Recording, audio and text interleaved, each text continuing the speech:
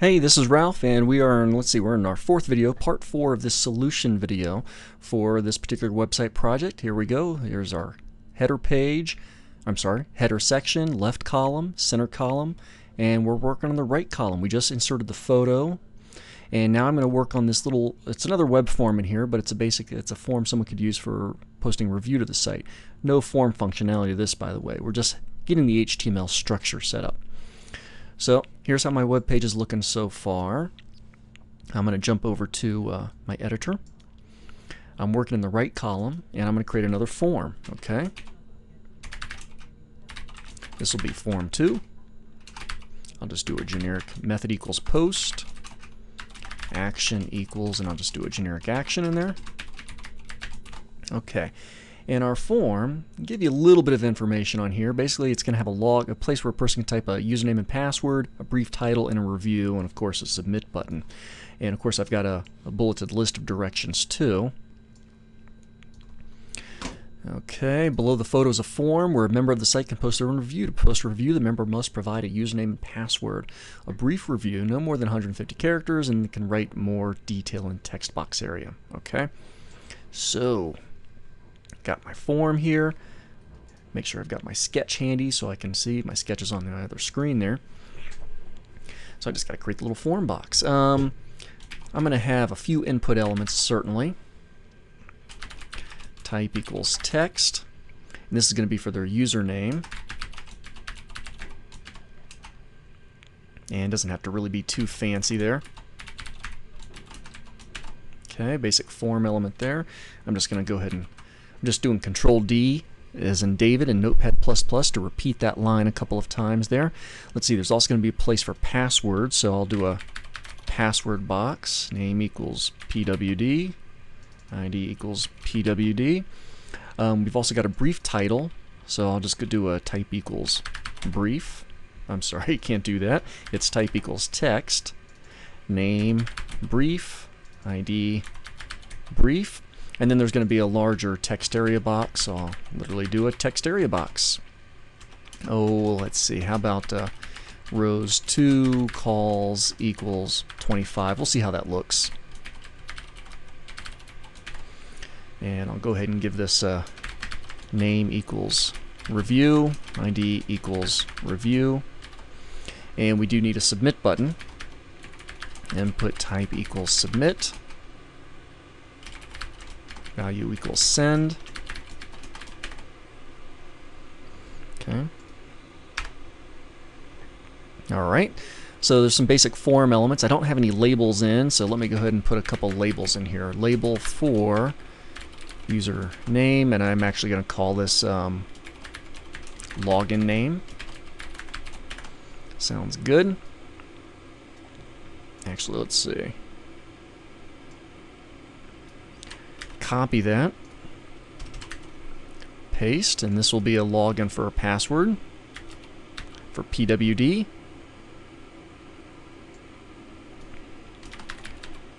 Password. And we need a label for brief. Brief review. And we need a label for the actual review. The full review. Now I don't really give you a good idea of how this should look, you know, on the finished product. I just say, hey, there's a little form here with these pieces of information. Well, I've got some pieces of information. Let's see how it is looking for me. So I just need to head over to my browser. Okay. And there, things are looking. I could have put a couple break tags. We're not doing any fancy CSS formatting of this form. We'll reserve that for another class, another video. But I can do a few things on here. So I think I'll do this with a little bit of style. So I'm going to jump back over to my editor. Style sheet. And by the way, what did I call this one? This is form 2.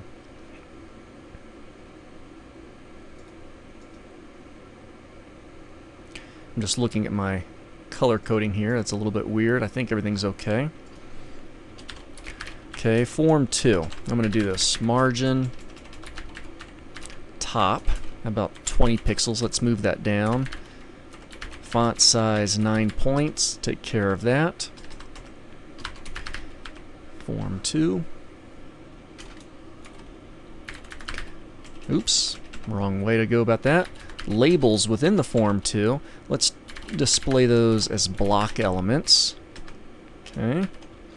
And let's do a little bit of margin top on them of about 10 pixels. And let's kind of see what that does for us here. Alright, so I'm just going to hit refresh. Now I've got the smaller size text, block elements, so that'll ensure their text boxes go right below. So a little bit of a cleaner look. I can see my text area box is a little bit too wide for the space, so let me just go and clean that up real quick. That's on the HTML side of things. Instead of 25 columns, how about 19 columns? There we go. That's a little bit better. Okay, so things are looking okay there. Maybe a little bit more padding on these columns would be nice. I'm not going to worry about that for now. Because remember, we're just trying to accomplish these tasks in order to get through that particular sketch that I provided. So, oh, where is my sketch? There it is. So we've actually got the basic page down, so that takes care of that part. Let me just kind of look over my bulleted list for a moment. Let's see what else we had on here. Page is written invalid, XHTML 1.0 strict. Trust me, I did it. Okay, this is a good tricky skill right here. If the page is printed, only the central column with the restaurant name, review map, and table will display. Include a message only on print that reads this review and other local dining. Okay, so I'll have to come back to that one. That message, but let's take care of this. If this page is printed, it's going to look different than how it looks on screen. Okay? So, get rid of that sketch. This is how it's going to look when it's on screen. Now, if I were to print this right now, by the way, let's look at this in Print Preview. File, Print Preview here in Firefox. It's going to print just like it looks on screen. But in print, we don't want to see a lot of this stuff. I don't want to see my header up here. I don't want to see this left column with the navigation and an ad. So I really only want to be able to see this center column. Okay, so we've just got to get rid of all those other things. No problem. So let me get out of here. I'm going to head back over to the HTML for a moment, because I see on the directions, when somebody prints this out, okay, a message, this review and other local dining reviews can be found at, okay, so basically I want this message to show up when somebody prints. So I'm going to just copy that right off the directions. Of course, you had printed directions, you could type it up by hand easy enough. I'm going to head over to the HTML, and I will stick this right in the center column, okay? So let's see, where is my center column? Left, right. There's the center column. Paragraph, class equals print only. There's the message. Okay, I only want that to show up on print, so I'm actually going to have to do a little bit of style sheet stuff here. So let me scroll up to the top of my HTML file, and I need another link tag. So I'm just going to do a control, oops, wrong button there. There it is, Control D. Oops. Let's try it this way. Copy that, paste. Okay, this one is going to be media equals screen. My second style sheet will be media equals print. Okay, and I'll just call this local dining p.css. Alright, so I'm referencing a CSS file which I have yet to make. It's my print version CSS. Here's my regular CSS, and while I'm here, I'm going to take elements that are dot print only, and I'm going to say display none. Okay, so basically on screen, any element that has class equals print only, it's not going to display. Okay, I only want that to display on print. All right, and this part is really pretty easy. I could just do a file save as right from here. I'm going to save this CSS file again, but I'll just put the little p in there. So now it's a print version CSS, and this is going to be pretty easy. Left column, display none. Okay, let's see, header, display none. Right column, display none. Okay, Taking care of that. And let's do this too. The body, instead of Verdana, let's do Times. Okay, so I'm going to save this, head back over to my browser, and hit refresh. Okay, nothing's changed, and nothing really should noticeably change, but let me click on File, Print Preview, and check this out. Okay, so now I can see that I've got Sunset Grill. It's just that center column. Hey, I don't have my text message. Let's fix that. You know what happened is I put that in my style sheet as display none, and then I copied and made that print version, but I forgot. Okay, so I got to go down here. Really, I don't want that print only display none. I could just delete this and that would be fine, but I'll do this. I'll do actually, yeah, it's probably better. I'll just delete it out of there. Okay, save that, back to the browser, refresh, no noticeable change there.